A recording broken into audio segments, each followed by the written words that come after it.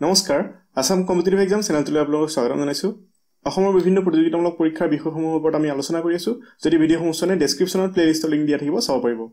যদি আমাৰ চেনেলটো নতুনকৈ আহিছে বা ভিডিঅ'সমূহৰ পৰা উপকৃত হৈছে তেন্তে চেনেলটো সাবস্ক্ৰাইব কৰিব আৰু লগতে বেল আইকনটো দবাই নটিফিকেশন অল সিলেক্ট কৰিব যাতে আমি ভিডিঅ'সমূহ দিয়াৰ লগে লগে আপোনালোকে নটিফিকেশন পায় আৰু ভিডিঅ'সমূহ চাব পাৰে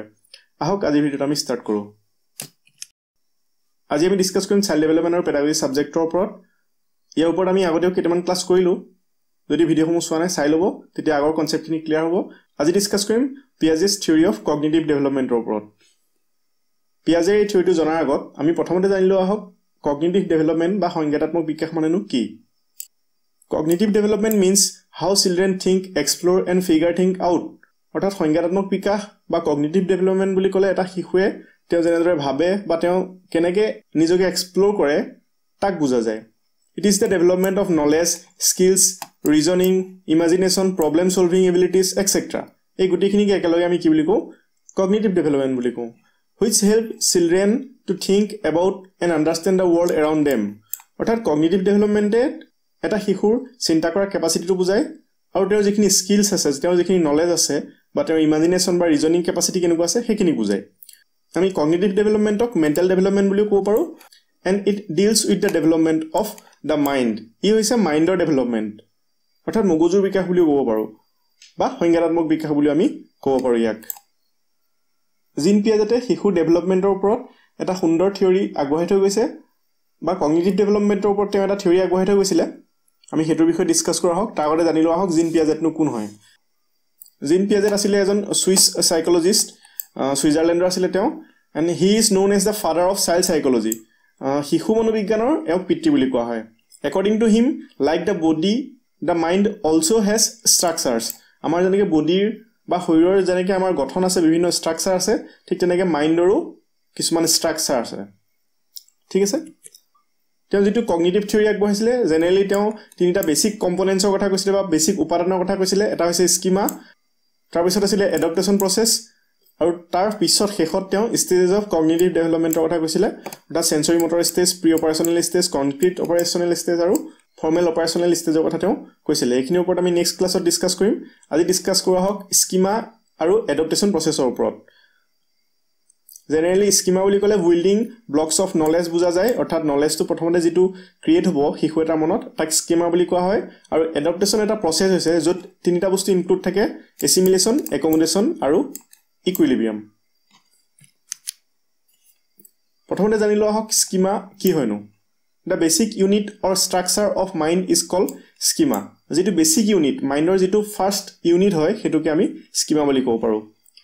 এই schema is a general idea about something এটা শিশুৰ এটা বস্তুৰ ওপৰত যেটো কনসেপ্ট আছে প্ৰথম যেটো কনসেপ্ট হয় তাকে স্কিমা বুলি ক'ব পাৰে Piaget called the schema the basic building block of intelligent behavior a way of organizing knowledge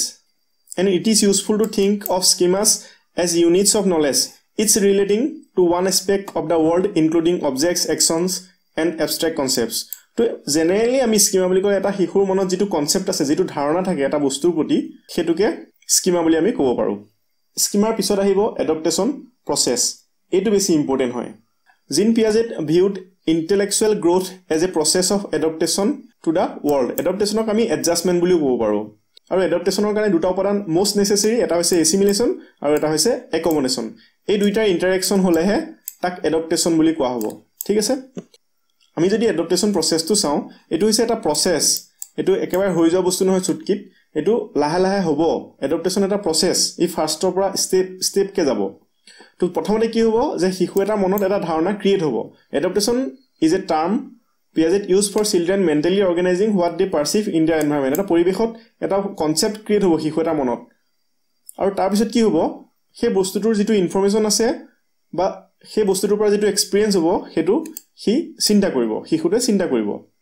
if this new information does not fit with what children already know a state of imbalance occurs অৰ্থাৎ নতুন যেটো information পাব তাৰ আগৰ চিন্তাটোৰ লগত যদি নিমিলে তেতিয়া হলে এটা ইমবেলেন্স ক্ৰিয়েট হ'ব বা disequilibrium create hobo to return to balance adaptation occurs through their assimilation or accommodation যেতিয়া disequilibrium hobo তেতিয়া প্ৰয়োজন হ'ব দুটা উপাদানৰ এটা হৈছে assimilation আৰু এটা হৈছে accommodation next আমি ডিসকাস কৰা হক what is assimilation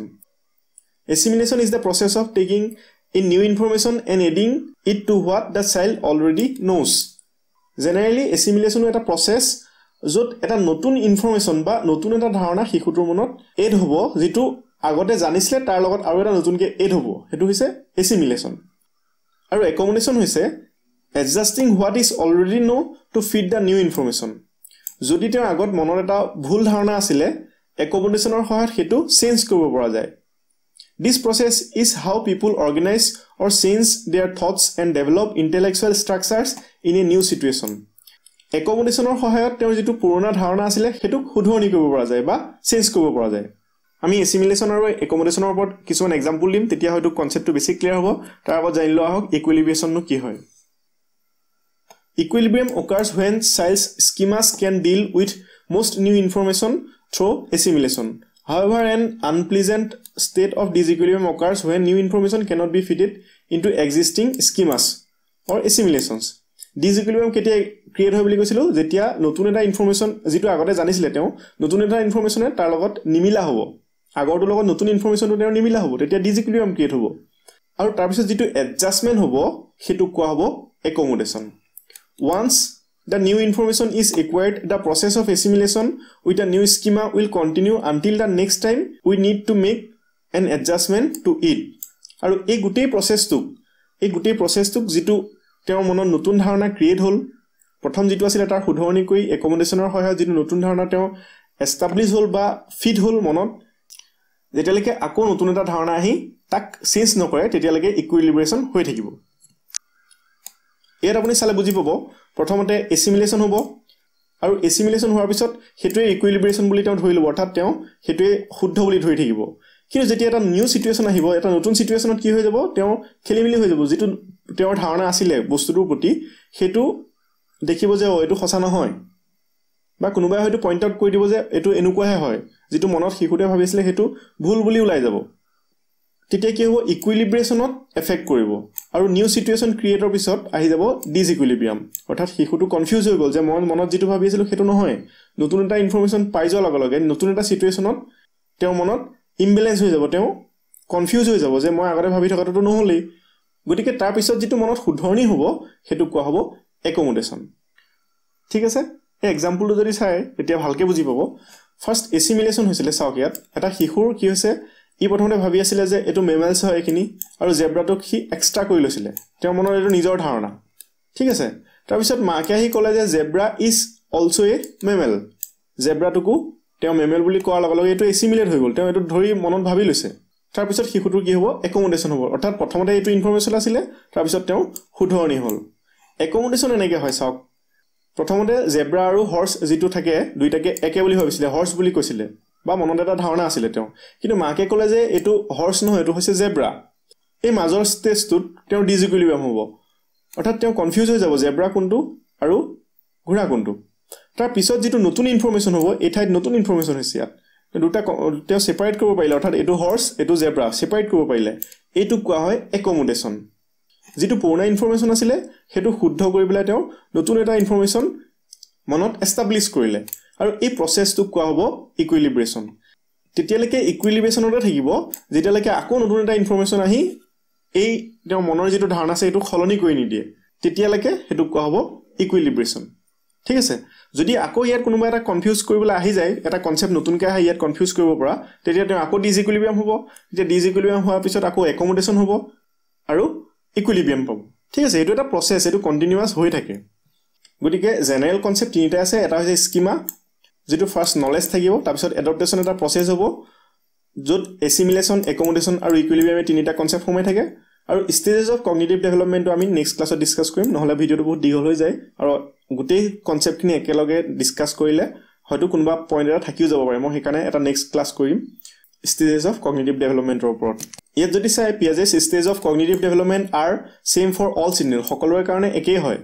most children proceed through the stage in order however the age at which a child progresses through these stages is variable due to differences in maturation তেওঁলোকৰ maturation বা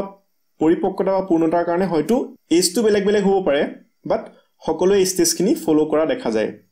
তো আজিৰ ক্লাছটো কেনেকুৱা পালে জনাব next class আমি কৰিম পিয়াজেছ ষ্টেজ অফ কগনিটিভ ডেভেলপমেণ্টৰ ওপৰত যিটা আছিল চাৰিটা ষ্টেজৰ কথা তেওঁ কৈছিলে সেন্সৰি motor stage pre operational stage concrete operational stage আৰু ফৰ্মেল অপাৰেচনেল ষ্টেজ ঠিক আছে পুনৰ লগ পোৱাৰ আশাৰে আজিলৈ বিদায় ধন্যবাদ